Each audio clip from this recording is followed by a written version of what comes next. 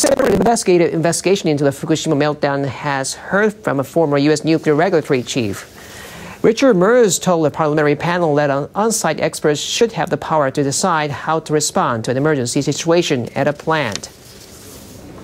The former U.S. Nuclear Regulatory Commission chairman says there is still a lack of trust for the Japanese government and nuclear authorities, stemming from how they dealt with the accident.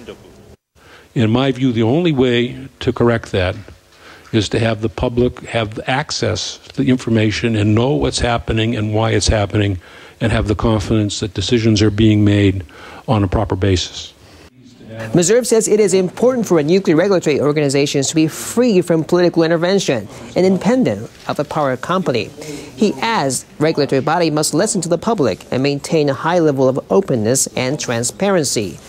Former Prime Minister Naoto Kan ordered Tokyo Electric Power Company to begin emergency procedures during the Fukushima accident. Meserve said it would be unthinkable in his country for that to be decided by the president rather than on-site experts. An independent panel says then Prime Minister Naoto Kan did not know of a tool that might have helped in the aftermath of the March 11th disaster. SPEEDY is a computer system that can predict the spread of radioactive materials. Panel members say Kan and those around him did not know it even existed.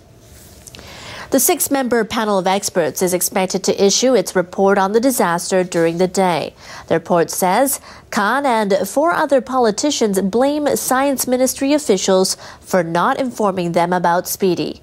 The government developed the system with a budget of 12 billion yen, or roughly 150 million US dollars.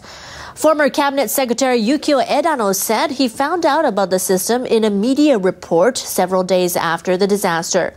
At the time, the plant's number 2 reactor was spewing radioactive materials. Edano said bureaucrats told him later that they had decided not to inform him about SPEEDY because its calculations were not credible. They cited a lack of precise data on radiation.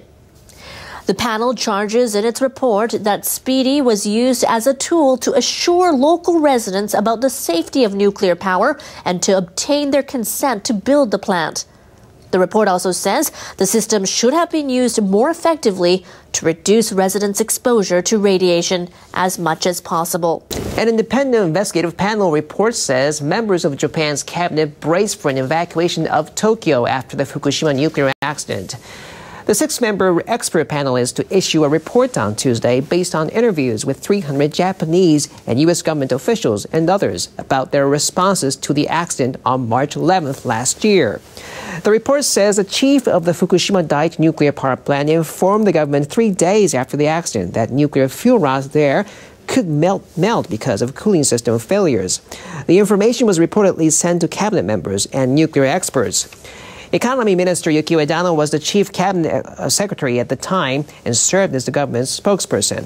Edano says in the report that in the worst-case scenario, if the fuel rods continue to be exposed to the air, a large dose of the radioactive material could have been released and prevented workers from entering reactor buildings. Edano says he feared that problems could also occur at another nuclear plant in Fukushima and that Tokyo might have to be evacuated.